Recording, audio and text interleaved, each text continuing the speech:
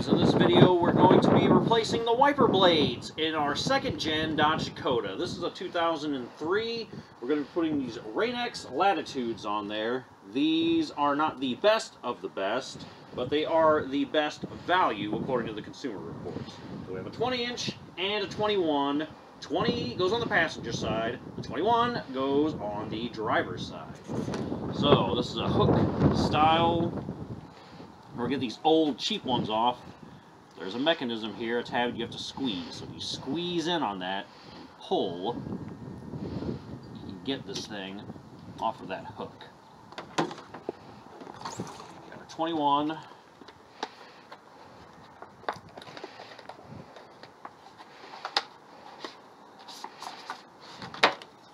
Some literature that we don't need.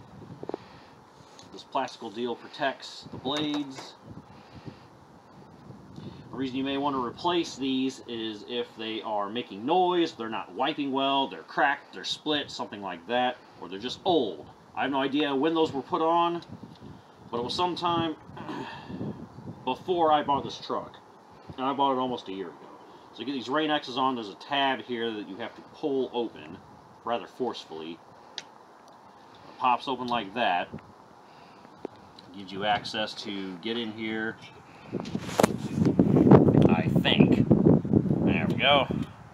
And snap this in place. Once it clicks, close the tab.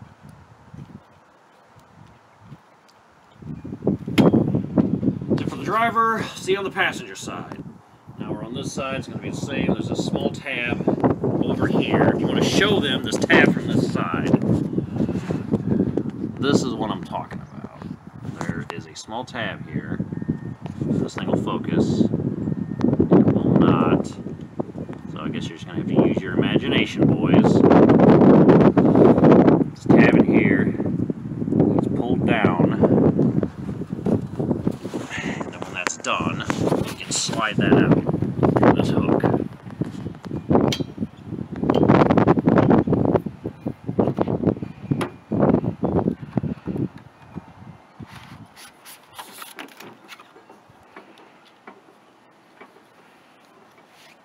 Remove our protector.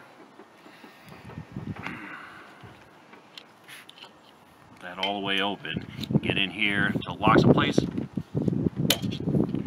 then close that tab. And that's it. That's how you install the wiper blades. 2003 Dodge Dakota 2nd Gen. Hope you enjoyed the video. Hope this helps. And I'll catch you boys in the next one. Thanks for watching. Peace.